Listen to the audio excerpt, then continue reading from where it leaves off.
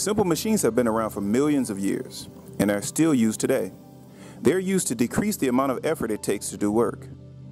Simple machines are devices that change how work is done, basically. And they usually do that by adjusting either the distance that's covered or the force that's applied. There are 6 types of simple machines. Okay. The lever is a rigid bar that rests on a pivot and uses applied pressure to lift a load on the opposite end. Levers are bars that allow us to add length to an object to make it easier to lift or to move objects or air. The wheel and axle is a rod that goes through a wheel, allowing the wheel to move, much like you see here where barley is being ground using such a device. A wheel and an axle has a fulcrum right in the center, a point around which it rotates. You've got the axle right around the fulcrum, and then you've got the wheel around the outside. It's going to move quickly around the outside, but it's going to move with a lot of force in the middle.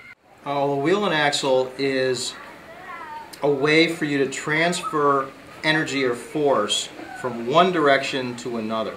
Now in the case of the potter's wheel, I'm putting energy or force into the big flywheel. It has enough weight or mass that it stores the energy, and then it's going to be released as momentum or inertia.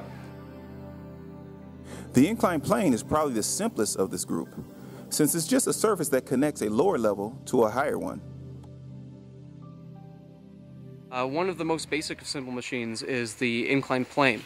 And the most common inclined plane that we see in everyday life is a ramp.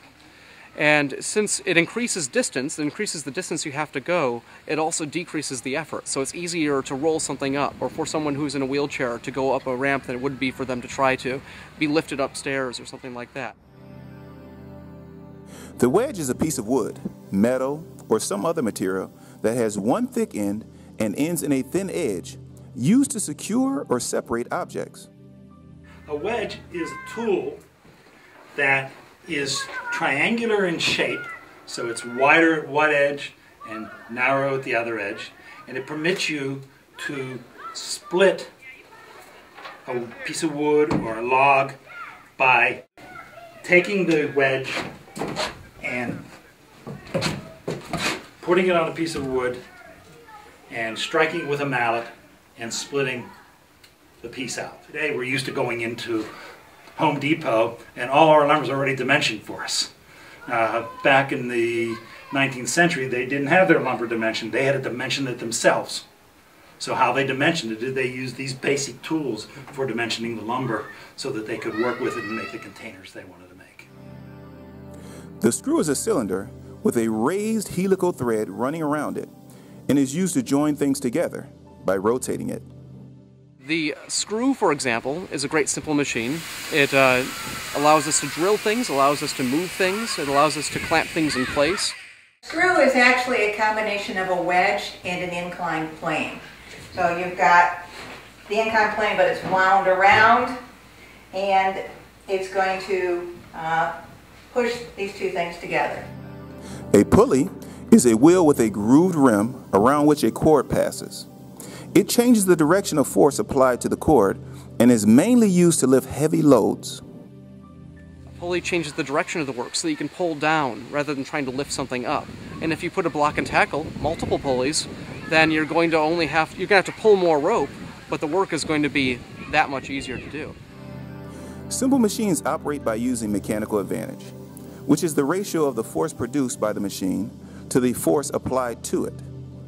They work by multiplying the input force to create a larger output force. You can find the mechanical advantage of a lever by dividing the length of the effort arm by the length of the load arm.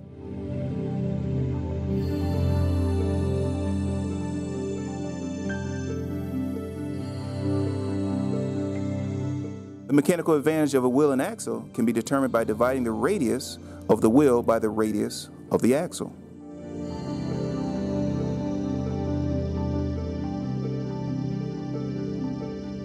To determine the mechanical advantage of an inclined plane, you need to divide the length by the height.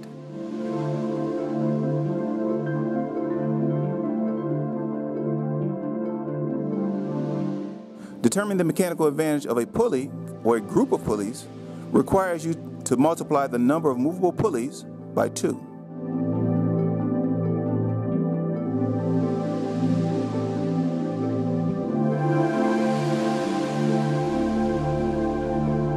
You can determine the mechanical advantage of a wedge by dividing the side length by the width of the large end.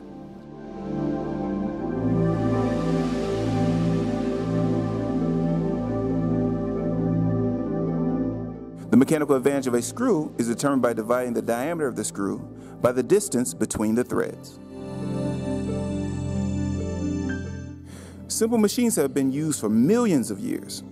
The Homo habilis, an ancestor of humans, said to have lived from approximately 2.33 to 1.44 million years ago, is believed to have been able to make and use tools. Primitive stone tools usually accompany remains of the Homo habilis. The first simple machine was probably a strong stick used as a lever to move heavy objects, or a sharp rock used as a wedge to scrape animal skin, or something just as effective. Other examples of early simple machines are the rolling log, used as a primitive form of the wheel and axle, and a sloping hill as a natural inclined plane. Simple machines are everywhere. When you wake up in the morning and are leaving your room, you use the door handle or knob to open the door. Those two are actually simple machines. The handle is a lever and the knob is a wheel and axle. One of the places in your house where you are likely to find the most simple machines is your kitchen. You might find simple machines such as a can opener, tongs, taps, doors, bottle openers, and knives.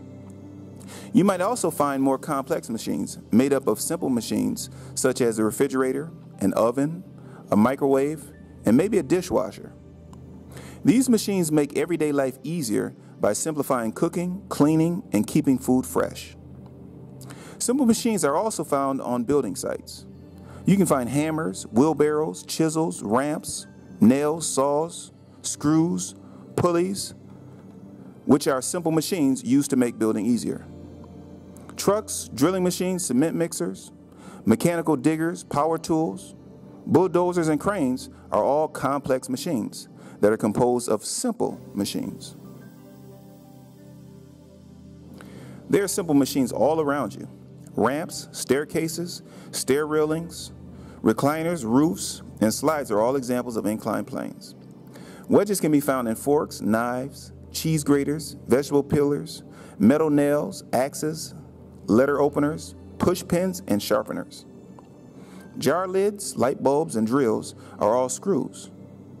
Pulleys are used to make window shades, universal weight machines, and old-fashioned wells, clotheslines, cranes, elevators, and flagpoles.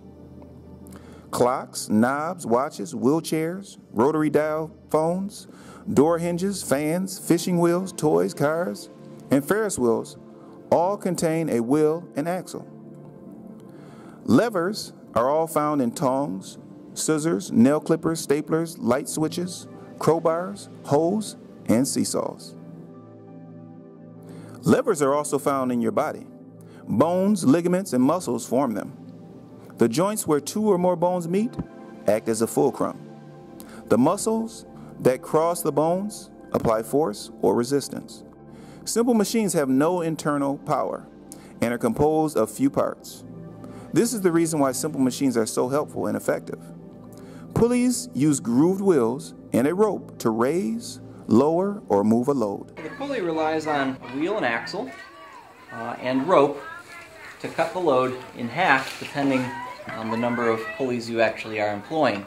A single pulley is going to simply change the direction of the load, but two or more is going to actually be more efficient for the work by cutting the load in half or quarters or thirds, vice versa, depending on the number of wheels that you're employing. Levers consist of a stiff bar that rests on a support called a fulcrum. There are three types of levers: Class 1, Class 2, and Class 3. A Class 1 would have the fulcrum in the middle and the load and effort on opposite sides of the bar, with the effort and load going in different directions like a seesaw. A Class 2 lever would have the effort and fulcrum on opposite sides of the load in the center. The length of the effort arm is always greater than the length of the load arm.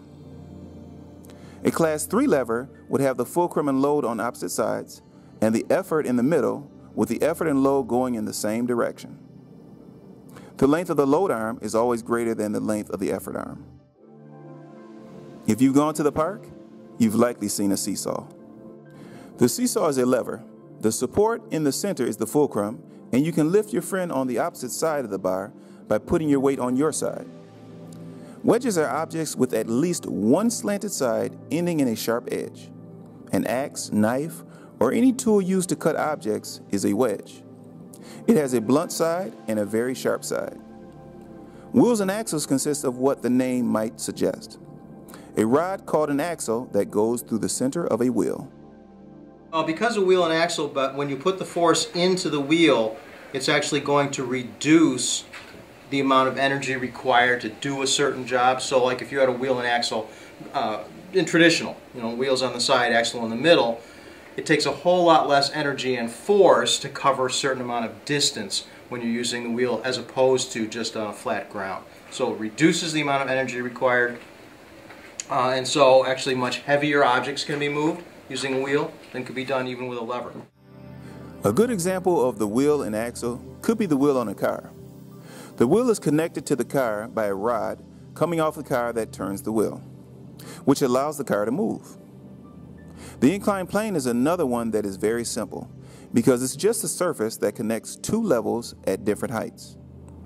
Inclined planes are seen pretty much everywhere: stairs, ramps, hills, etc. The screw is made with an inclined plane wrapped around a pole. They are seen pretty much on anything that is being held together. Two parts of a screw would actually be an inclined plane that's been wrapped around and a wedge, so that it goes into a surface or into a piece of wood or into a tree trunk. Humans have used simple machines for many years. The use of levers, inclined planes, wedges, pulleys, screws, and wheel and axles made the lives of early humans a lot easier. Humans still use simple machines today to make life more simple and easier, especially for those whose jobs will be impossible to do without them. Imagine building skyscrapers without pulleys, chopping wood with your bare hands, or building a car that has no wheel and axle. Without simple machines, humans would be a lot different than they are today.